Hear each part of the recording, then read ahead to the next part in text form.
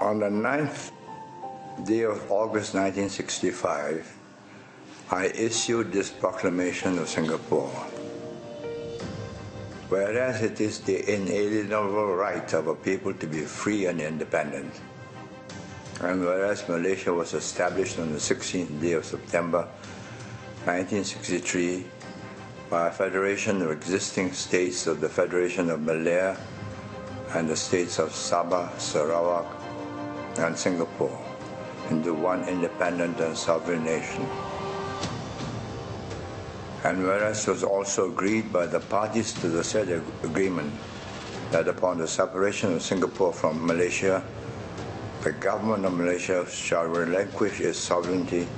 and jurisdiction in respect of Singapore, so that the said sovereignty and jurisdiction shall on such relinquishment vest in the government of Singapore. And whereas by a proclamation dated the 9th day of August in the year 1965,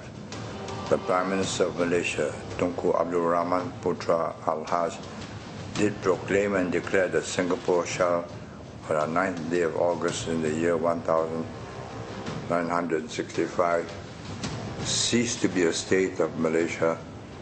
and shall become an independent and sovereign state and nation, separate from and independent of Malaysia and recognized as such by the government of Malaysia. Now I, Lee Kuan Yew, Prime Minister of Singapore, do hereby proclaim and declare on behalf of the people and the government of Singapore that as from today,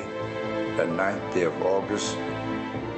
in the year 1965, Singapore shall forever be a sovereign, democratic, independent nation founded upon the principles of liberty and justice and ever seeking the welfare and happiness of the people in a more just and equal society.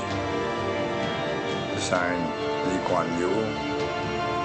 Prime Minister of Singapore, and dated the 9th day of August, 1965.